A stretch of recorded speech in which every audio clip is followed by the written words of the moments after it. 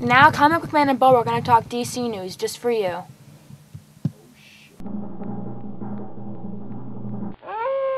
This could very well be the stupidest person on the face of the earth.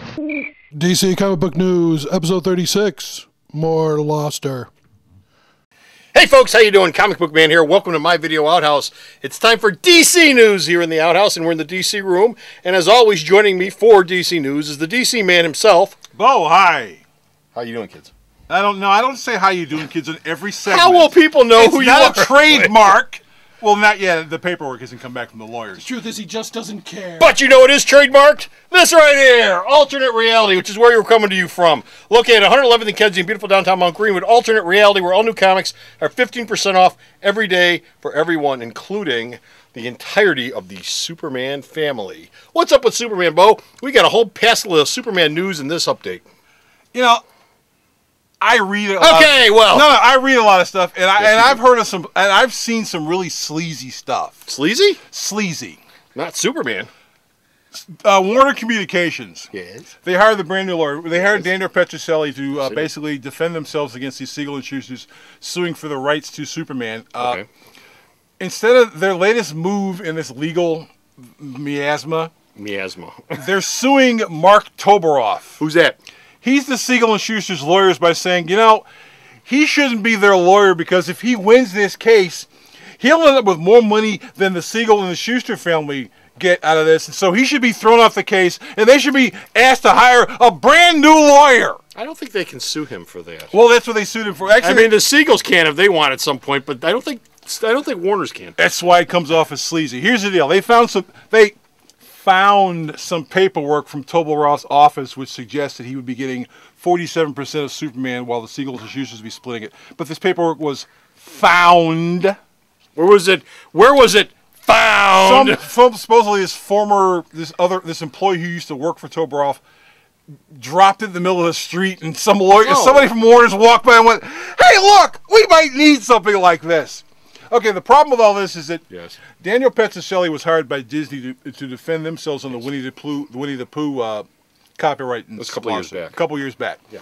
Petrocelli won that case because part of the opposition's case was that they found some paperwork in Disney's garbage can, and so he got the case thrown out.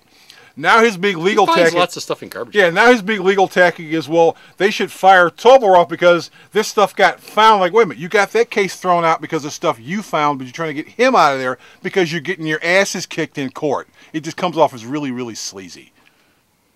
Okay, so that's it. Well, and the clock is still ticking. 2011.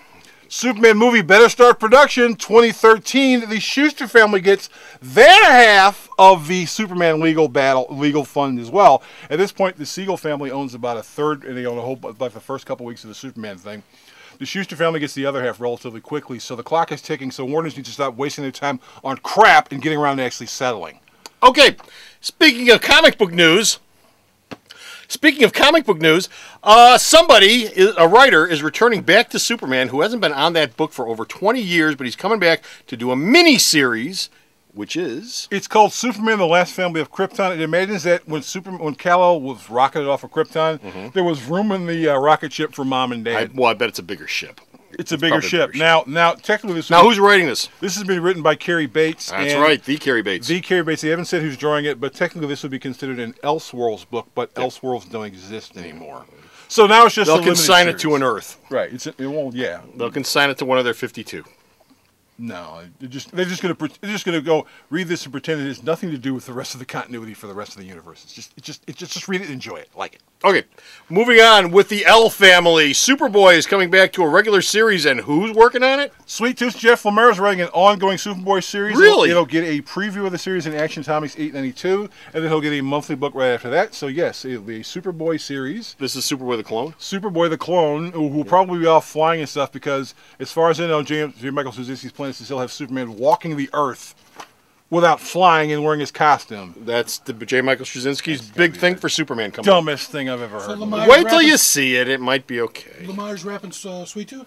No, Sweet Tooth is going to keep going. Sweet He's Tooth is writing gonna two keep- He's books, going to two write books. Sweet Tooth. He's also writing an Adam one-shot, and he's doing some backup stuff. So Lamar's getting a lot of I work. guess because- DC likes him. Well, actually, it's not specifically DC. It's Jeff Johns. Johns is calling him up. Jeff and going- Johns is DC Right, now. he's going. I like you to do this and this, and Lemare's like, yeah, okay. I was a big DC fan when I was a kid, anyway. So. Okay. Continuing with the DC universe, the JSA has a miniseries. No, JSA All Stars. I'm working on it. JSA All Stars has a miniseries. No. What is it? Miniseries is the next arc of the story. It will have the JSA All Stars return to Parador. Where's Parador? Which was the mythical South American country that Eclipso took over. Oh, okay. It'll also include a look back at Infinity Inc. and reveal more about King Chimera's past. King Chimera. Yeah, he's the guy who shows up and says, I think I was somebody, and nobody knows who the hell he is, and we're actually finding out who the hell he is. Who is he? I think he's some guy they made up. But, Okay. But then again, they're all guys they made up, so what the hell? Our last DC story is a death in the DC family. There's been a sad, tragic death in the DC family.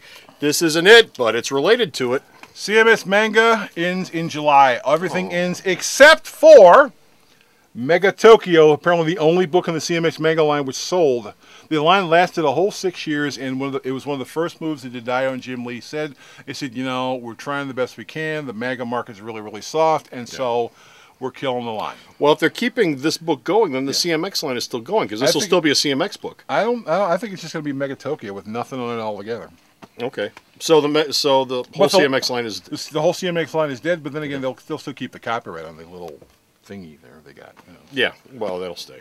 Yeah, and if manga gets back up, maybe they'll bring them back. Manga sales have been really, really soft. Manga's been hit hard by the economy. Manga sales are down everywhere. We still get manga here at the store, not nearly as much as we used to, because there just isn't that much of it out there. And to be honest, it's just not selling like it used to. But we've still got thousands and thousands of manga trades here down at the store. So if you're looking for your manga fix, CMX2, come on down. I got plenty. So anyway, that's it. We're done. We're finished with DC News. But you can read more DC News at the store's website. And where's the store's website at, Bo? Where's the store's website at? I think Sarah knows. Okay. www.myalternatereality.com. Can I get back to my numbers now? Thank you, you rotten little brat, you. So Hey. stop off at the store's website, like the rotten little brat just said, and check out all the news that he sends me that I post up for DC Comics. And until next time, this is Comic Book Man And Bo. saying bye. This month's Hero of the Month sale at Alternate Reality is... I am Iron Man. and War Machine and Natasha Romanoff. I hear there's a movie coming out for the three of them. Anyway, if you stop down at the store all this month, 25% off all of my Iron Man trades, all my War Machine trades, all my Natasha Romanoff trades, whether they're Masterworks, whether they're soft covers, whether they're hard covers, every trade I've got in the store, 25% off all month long. Now, some of you might be wondering, who's Natasha Romanoff? I saw her in the movie, but who is she? Black Widow. 25% off all month long here